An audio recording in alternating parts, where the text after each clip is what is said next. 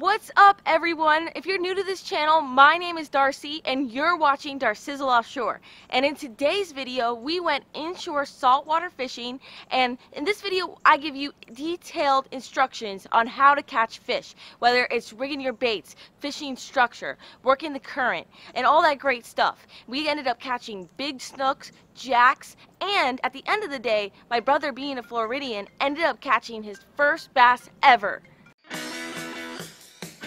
What is going on, Darcinators? Good morning. It's early morning today. We got up early trying to go fishing this morning inshore, and unfortunately there's a lot of rain on the radar this morning. So my brother and I, Connor, we are fishing in the backyard, and I just hooked this gorgeous bass. That's probably a solid 2.5 pounder, but you can see I got the gambler lure attached right there. Awesome. I love using the gambler easy swim baits, and I'm gonna go ahead and release him and get this hook out. All right, gonna get this gambler lure out. And this one is the Gold Rush color, I believe. Really cool color. Awesome fish.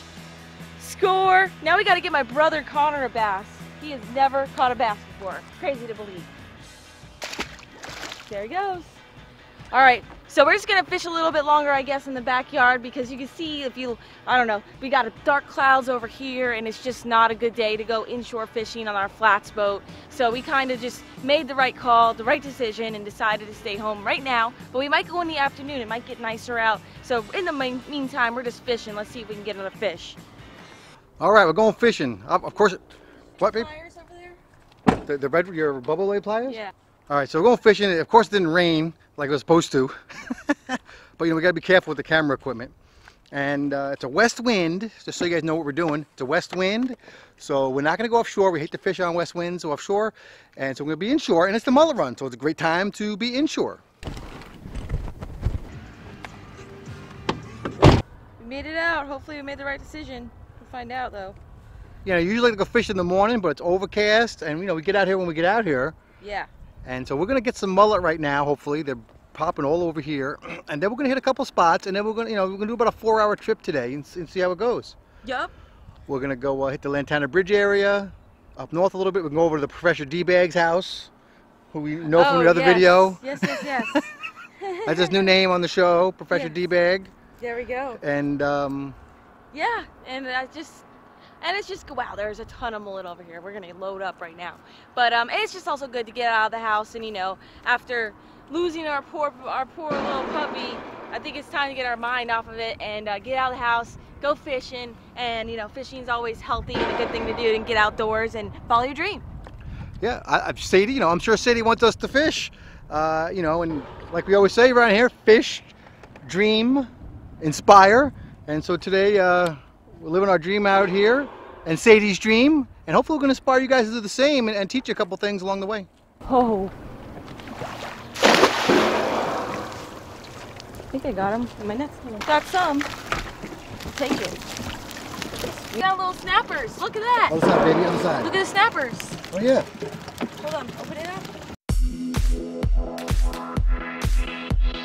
Arrived at our first fishing spot, and we are fishing a bridge. Current's moving real good. You can see I've got my finger mullet right here, and just as we were coming up to this bridge, I saw mullet going crazy, getting exploded on, I'm sure, by big snook and jacks. But what I'm doing is the current's going that way underneath the bridge, so I'm gonna work the bait and throw it up against that wall and let them drift, hopefully along the edge of the wall through the bridge, and that's where the big snook hang out, and ambush them on that corner. So we're gonna see what happens here.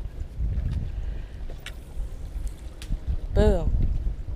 It's a nice overcast day, so this should be good conditions to catch fish in the middle of the day like this. But I just got a brand new bait put on, and I added just a little bit of weight to this just to get them down a little deeper where those fish are. And I'm just going to go ahead and cast them out. And I also wanted to give you a tip too, when you're working the current like that, you want to free spool your line. Just let that mullet do its thing, let it swim along the wall there. Sometimes they're a little finicky and they won't swim along the wall, in which case you just kind of got to recast them out there until you can get them to swim on the wall. But I'm just freelining and letting the line go out with the current, and when the line starts shooting out of here, I'm just going to close the bail and lock it up and fish on. Getting little thumps. Eat them. It's a big pack of mullet just blew up in there, right on the corner. Oh, nice. That was a snook. His tail just like splattered the whole wall over there. Another snook. Oh, that wasn't good. So you can see how I'm hooking this mullet, just right through their bottom lip up to the top. Just like that. Catch me a fish. Is that my bait?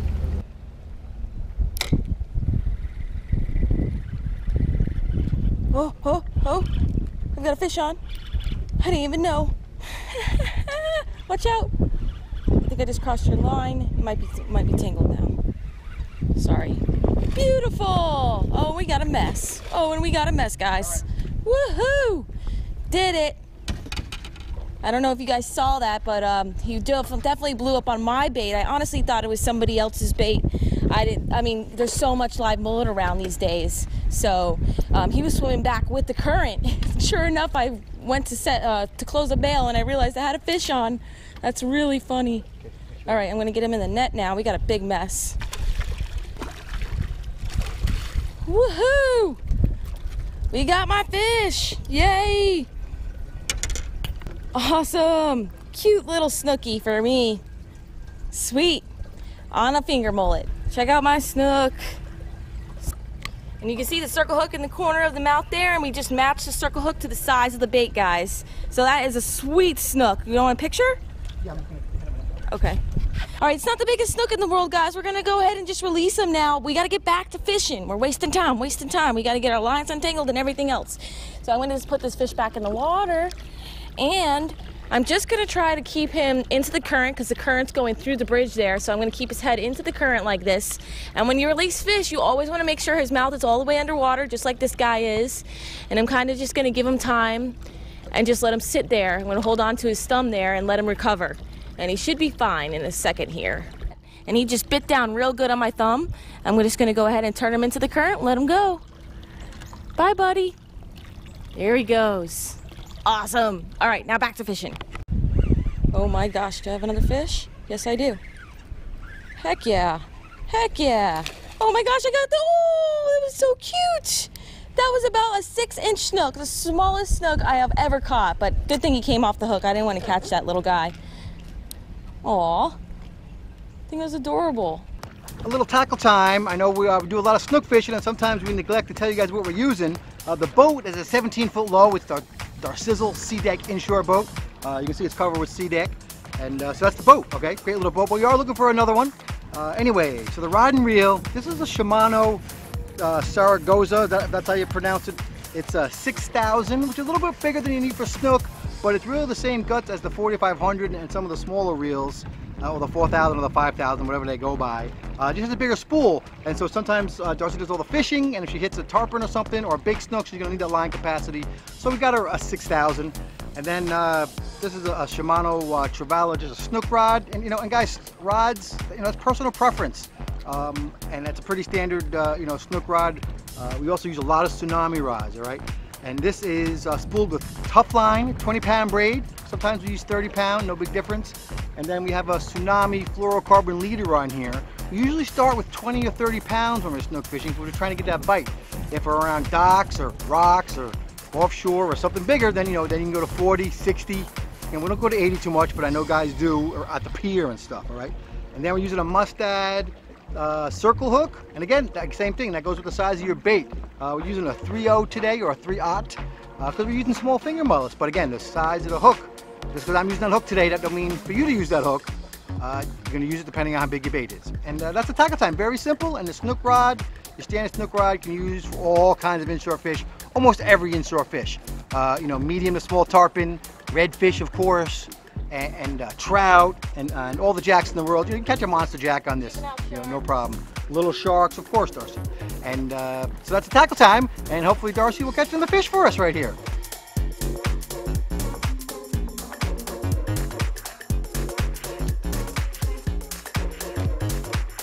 All right, guys, we just came into another location, decided to move on from that area with a little snook over there. Just decided to switch it up in the current. We got to move with the current. So the current was slowing down over there, and now we're in an area where there's a lot more current. And I just had a mullet out the back of the boat, and we're kind of casting around in this area, right? Ooh, look at all the fish. Wow. There's a ton of mullet getting chased right now. And I just had a mullet right out the back of the boat, and sure enough, I just got a nice jack crevalle. He just nailed that thing back there. Nice. All right, let me get in the net. Woo! He doesn't want to be landed. Nice. We got another fish. Awesome. And the circle hook did his job, right? In the corner, or did he inhale it? No, pretty much, look. Nice. Circle hook in the corner. Perfect. And that's always a good thing to do. Have a bait out the back while you're casting around and trying to catch it and sight cast into fish. So just got a nice, solid little jack crevalle. Gonna throw him back. Well, he's gonna bite you. There he goes.